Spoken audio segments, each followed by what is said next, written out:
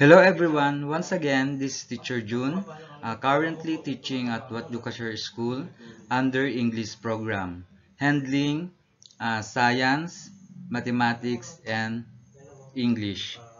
Okay class, today our topic is parts of flowering plants.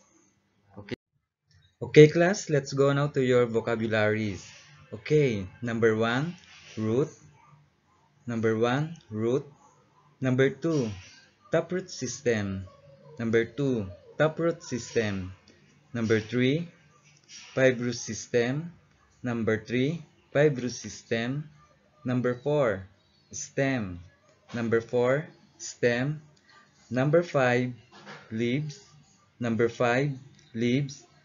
Number six, phloem. Number six, phloem. And the last one, number seven, stomata. Number seven, stomata. Okay, I'm going to show you now the example of roots. You could see at the screen of your laptop or cell phone. Number one is roots. Number two, taproot system. Taproot system. Then the fibrous system. Fibrous system. Stem. Stem. Next is phloem. Phloem. So phloem is located inside of the stem. Okay, so you can see the phloem inside of the stem, but we cannot see those one using our naked eye. We need to use microscope. Okay. Next is xylem. Xylem is a part of the stem also. So you can see xylem inside of the stem also. And the last vocabulary is stomata. Stomata. So we can see stomata in the leaves, but we cannot see stomata using our naked eye. We need to use microscope. So this is the last vocabulary for today. Stomata. Okay, now let's proceed to the functions of the different parts of a flowering plant. So first is roots. So what is the main function of roots? Its main function is to absorb water and minerals. Roots, its main function is to absorb water and minerals under the ground or under the soil. Next is xylem. Xylem.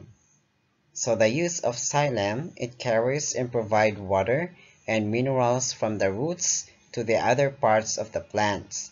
So meaning it carries and provide minerals coming from the roots and then distribute to the other parts of the plant, from the leaves, from the fruits, and from the stem, for example. So that is the function of xylem. Number three, taproot system. Taproot system. So what is the function of taproot system?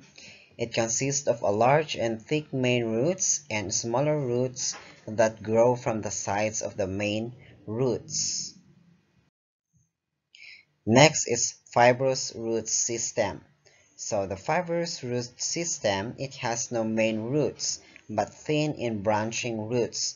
Therefore, its roots is smaller than the other one. Okay, number five, the stem transport water, minerals, and food to other parts of the plants. Okay, number five, the stem transports water, minerals, and food to other parts of the plant. Okay, number six, the leaves capture sunlight and make food for the plants. The leaves capture sunlight and make food for the plant. And number seven, the last one, the stomata allows the gases such as carbon dioxide and oxygen, water vapor to move into out of the leaf.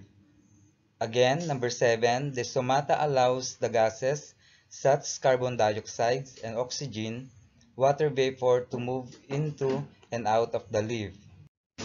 Okay class, for your activity, write the following on your notebook.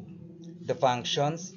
Okay, number one, roots, its main function is to absorb water and minerals. Number two, xylem, it carries and provides water and minerals from the roots to the other parts of the plants. And number 3, taproot system, it consists of a large thick main roots and smaller roots that grow from the sides of the main roots.